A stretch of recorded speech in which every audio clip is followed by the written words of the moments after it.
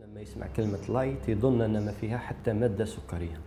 بمعنى أنه مسموح ياخذها، ممكن يدير حمية ياكلها من غير إشكال. والناس اللي عندهم سكر يظنوا لما يشربوا اللايت معناتها حاجة يشربوها لايت ولا ياكلوا حاجة لايت معناتها راهم يعني في أمان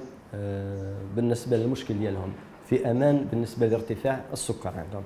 لكن لو نشوفوا هذه المواد اللي نسميوها لايت،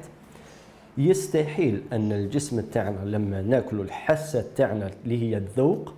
يستحيل أنها تشعر بالحلاوة، تشعر مادة حلوة تعوض السكر ومعناتها ما فيهاش أي مادة